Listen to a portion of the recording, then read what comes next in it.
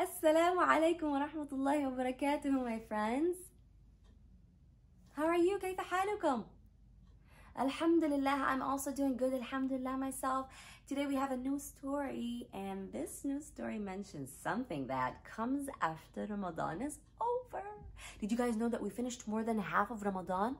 And after Ramadan comes Eid. Yes, remember the months of Islam that we sang? So after Ramadan comes the month of Shawwal, and the first day of Shawwal is Eid al-Fitr. Muslims have only two Eids, Eid al-Fitr and Eid al-Adha. Eid al-Fitr is the one that comes right after Ramadan. And it's a time of happiness for all Muslims. For me, for example, I like to wear my favorite outfit. Some people like to buy new clothes, but you don't have to if you have a favorite outfit that you like to wear.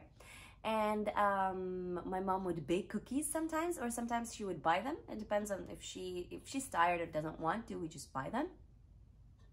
And then we go outside to parks, and sometimes we go to our to our grandma and our uncles and aunties, and we just visit them and we give each other gifts. This year it's going to be a little different because we're all trying to stay home and protect ourselves and protect other people from getting sick. So we can still call our families and friends, and we can still say Happy Eid to them, and we can still mail them gifts maybe. And we can wear our best clothes and go out to the park. Maybe you can take your bike, your scooter, or you can just walk. Like me, my favorite thing to do is to walk. And you can enjoy the weather and decorate your house. For me, I like balloons a lot. So I'm going to definitely be blowing a lot of balloons. But I hope that they don't pop, because what I don't like about balloons is that eventually they do pop when you're sleeping, like bang, and you're so scared.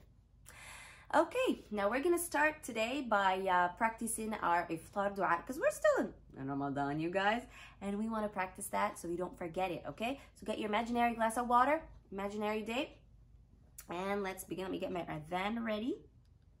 Okay, I think it's ready. Adhan al-Maghrib, okay?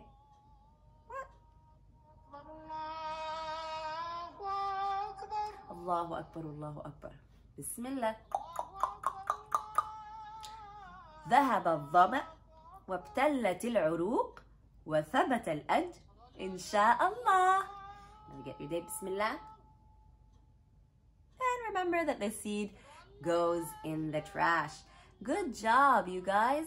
You did an amazing job. And now we're going to sing the new song that we sang last time. I liked it because it taught us a few words that some of you guys know it, but this time I want you to sing with me, okay? Try your best. It's not as hard. I know you can do it. 3, 2, 1. When you're about to start something, what do you say? Bismillah. When you're about to start something, what do you say? Bismillah. When you're about to start something, when you're about to start something, when you're about to start something, what do you say? Bismillah.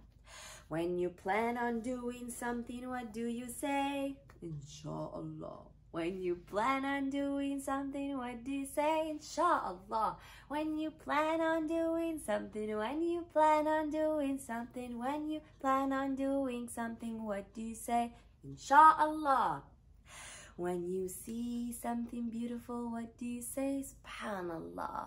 When you see something beautiful, what do you say? Subhanallah.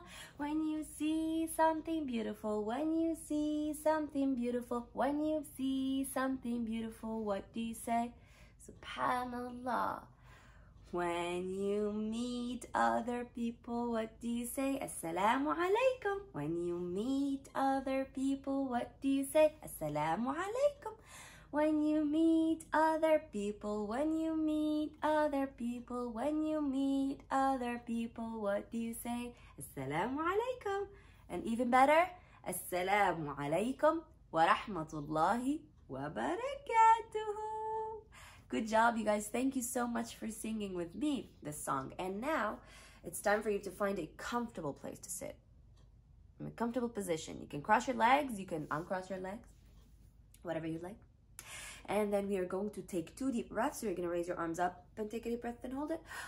5, 4, 3, 2, 1. And you're gonna let all of the air out of your body.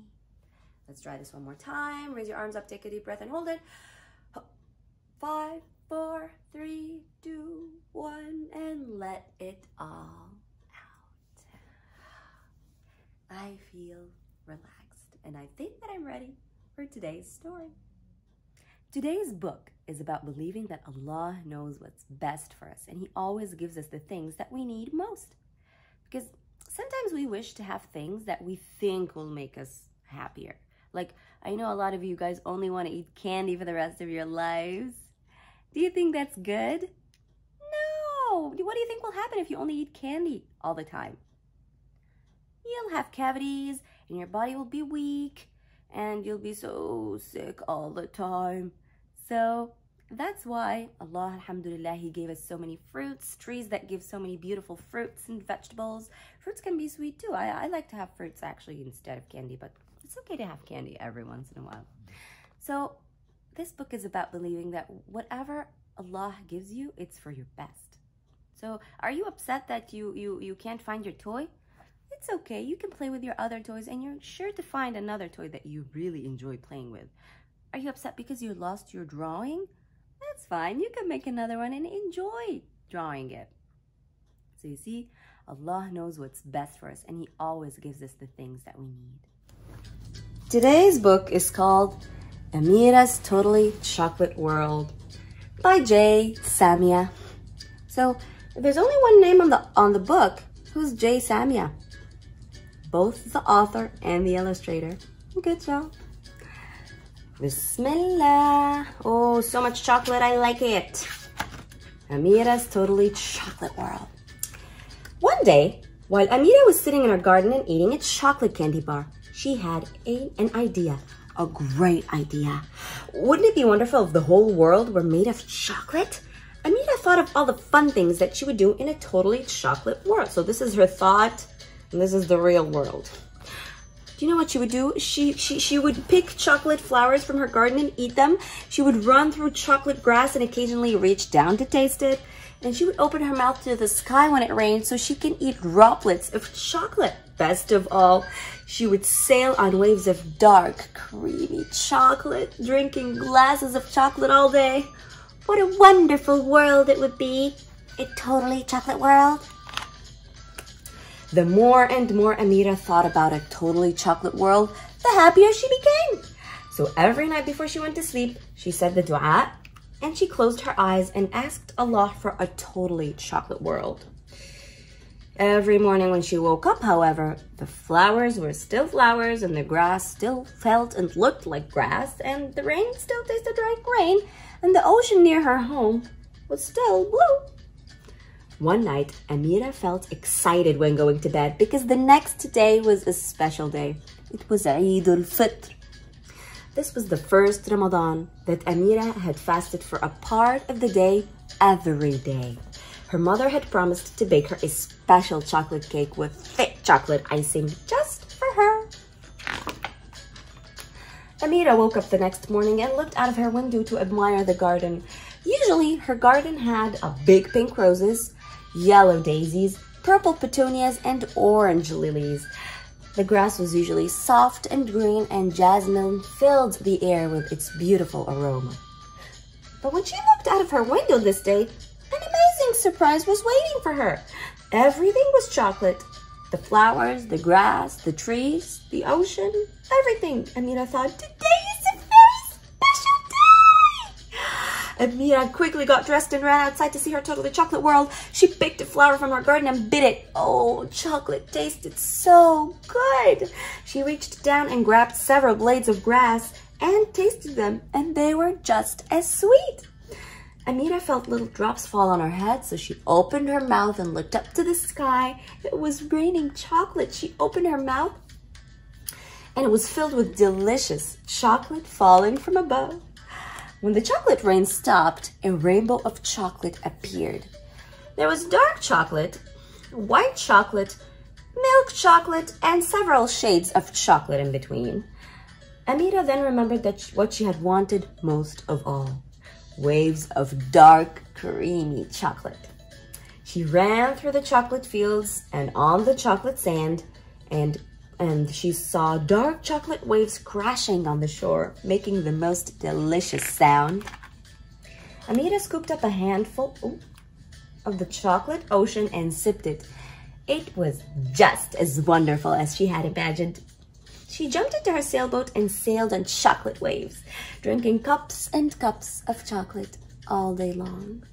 She then remembered that it was Eid and that her family would miss her if she didn't go back home soon. So she sailed quickly back to the shore and ran as quickly as she could back home.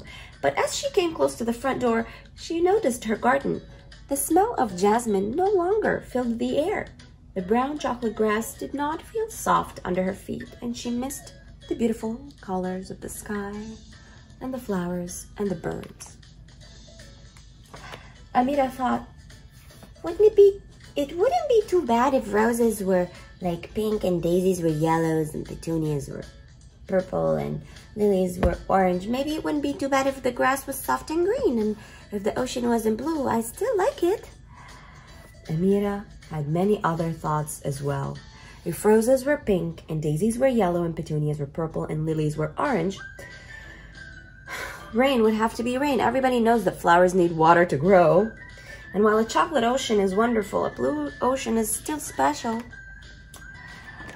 Oh, what a wonderful world. A world of different colors would be, Amira thought.